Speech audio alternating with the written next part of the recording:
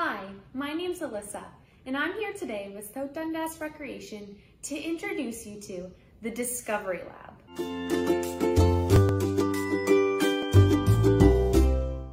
Today, we're going to be exploring two different experiments.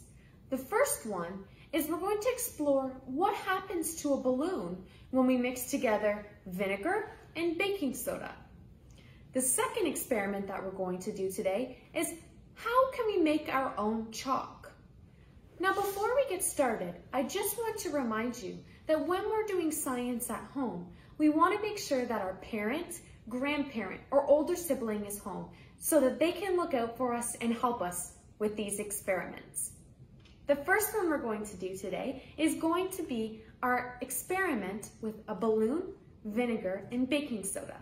So to start, you're going to need a clear plastic bottle. You're also going to need a funnel of some sort, so I made my own with a water bottle. You're going to need a balloon, some baking soda, vinegar, a tablespoon measurement, and a teaspoon measurement. So to get started, we're going to need 1 teaspoon of baking soda. Now my 1 teaspoon of baking soda is going to go into my bottle. So I'm going to use my funnel to make sure that it goes right in there.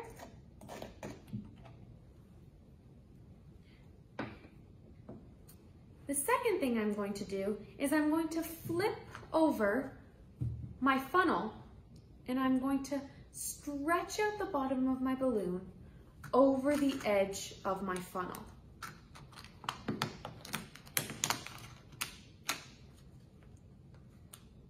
Just like this.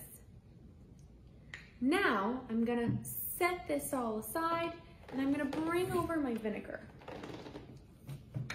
So I need 3 tablespoons of vinegar into my balloon.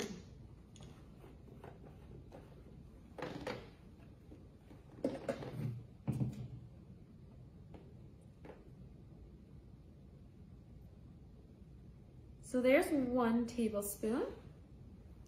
And in it goes into my funnel and into my balloon.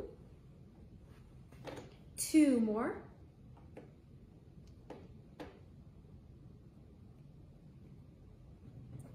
There's my 2nd tablespoon of vinegar. And this is my 3rd tablespoon of vinegar.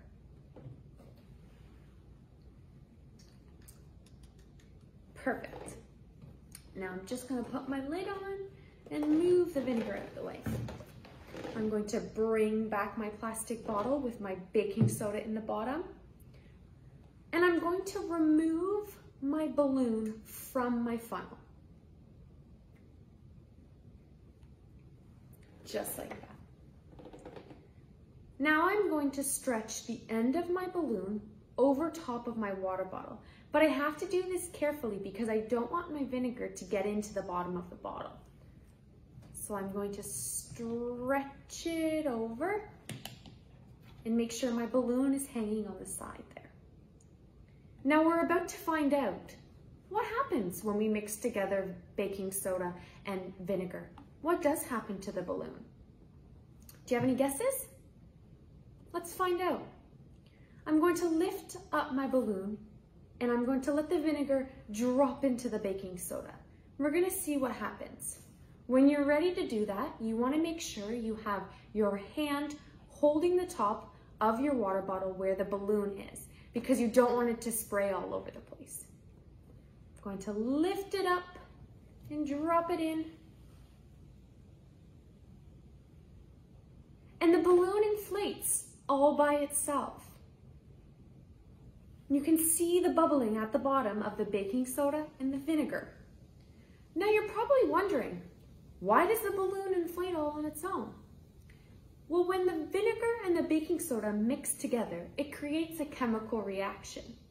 And it creates carbon dioxide, which fills the bottle and fills the balloon with gas, causing it to inflate all on its own.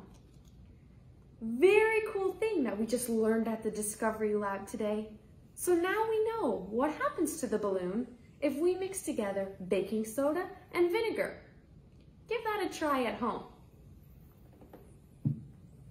The second experiment that we're going to do today is we are going to try and make our own chalk. So for that experiment, we are going to need plaster of Paris or some sort of powdered plaster. We're going to need a bowl. We're going to need a cup of water, some food coloring, a silicone ice cube tray, and a spoon. So I'm also going to be using my tablespoon measurement for this experiment. And I'm just cleaning it out from the vinegar that we used in it the last time. So I'm going to start off with 2 tablespoons of water that I'm going to pour into my bowl. Again, I'm going to dry off my measurement. And then I'm going to take 3 tablespoons of my plaster of Paris and also put that right into my bowl.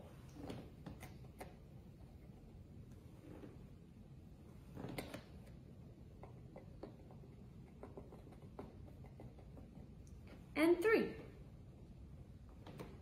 Now before I mix it together, I want colored chalk.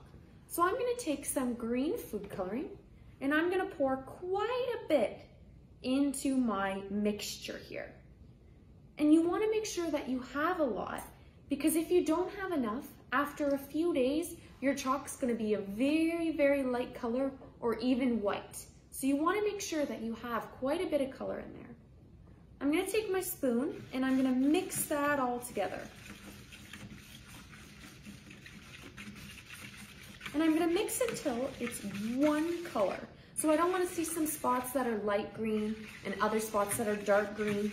I want it to be all the same color.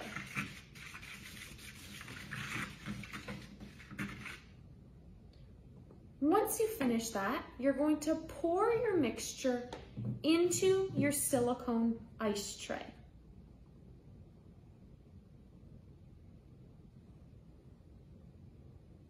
So with that mixture, I was able to make 2 pieces of chalk. I'm going to let this harden for about 12 hours. And once it's hardened, I'll be able to stick my finger right in the bottom and pop it out. And there you have your own pieces of chalk that you can draw on your sidewalk. So today at the Discovery Lab, we learned how to make our own chalk. And we also learned what happens to a balloon when we mix together baking soda and vinegar. We're going to be back next week to see what else we can discover. See you then.